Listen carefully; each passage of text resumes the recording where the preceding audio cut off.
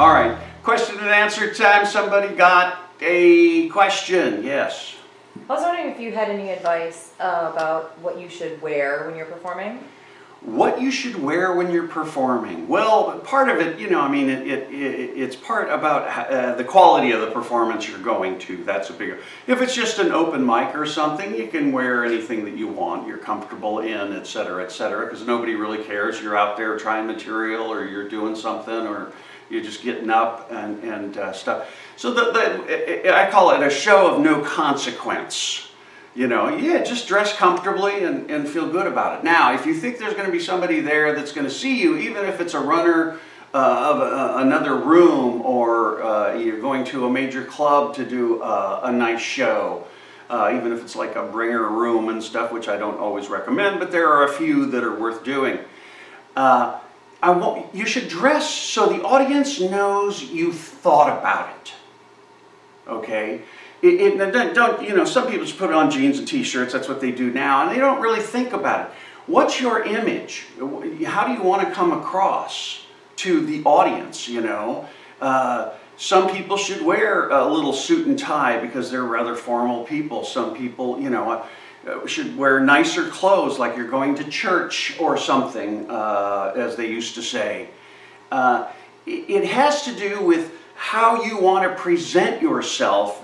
So by doing that, now all of a sudden you have an impact on the audience in a way you want to have an impact. Understand, it's all about communication. Okay? You're dressing and you're communicating to the audience who you are. Okay, Steve Martin used to do the wild, crazy guy kind of a thing and stuff. He had a beard and long hair and scruffy clothes and stuff like that. And it was doing good, and then one day he just shaved it all off, cut his hair, put on a suit and tie, and looked like an accountant. Now that accountant acting like Steve Martin turned his career around. Because now he becomes that jerk we see at the office that thinks he's good at everything and is lousy at everything. Same thing with George Carlin. He used to wear a suit and tie. Okay, and he did the hippy-dippy weatherman.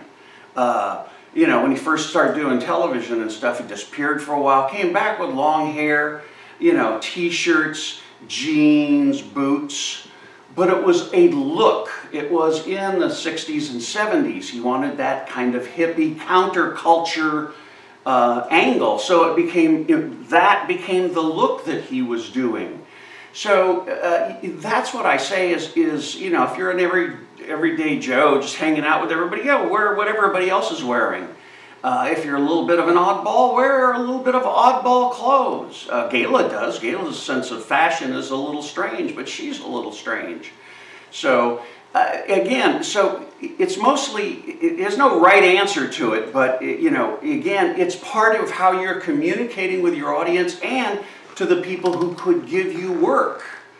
For them to say, oh, that what they're presenting matches who they are and supports their show. And that's why I say, spend a little bit of time thinking about it.